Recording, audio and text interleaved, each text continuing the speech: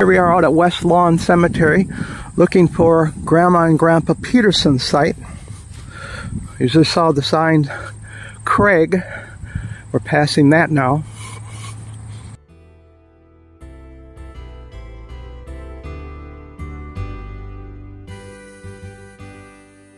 I think this is it right here. Yep. So we'll start over here.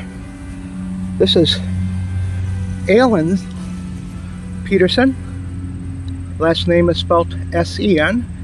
He was born in 1900 and died in 1958. I knew a little bit of him. And we'll cross over by Grandma and Grandpa's. And we'll do Stanley's. This is Stanley's grave. Stanley was born in 1914 and died in 1989. And here is Grandma. Her name was Maren. She was born in 1877 and died in 1972. Conrad, actually his name was Jens Conrad Petersen when he came over from Denmark. And he was born in 1879 and died in 1971. Notice his spelling is S-E-N. Alan's was spelled S-E-N. He was the oldest.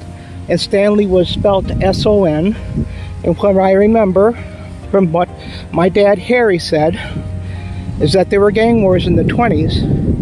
And the Swedes and the Norwegians beat up the Danish boys. And possibly the girls too. I don't know. So Grandpa changed his name to S-O-N back in the 20s.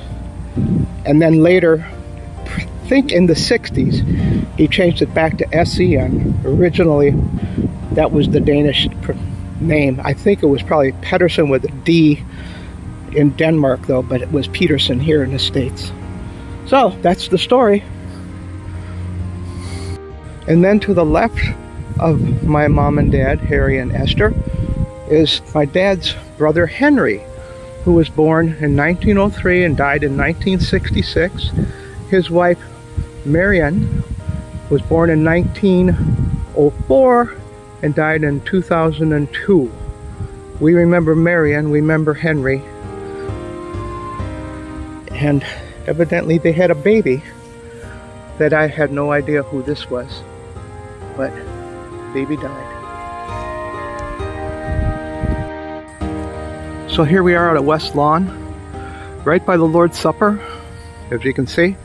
And then we come down here, and this is my mother and father, Harry and Esther Petersen. Harry was born in 1908 and died in 1988. And Esther, Ida, was born in 1906 and died in 1997. Wonderful parents.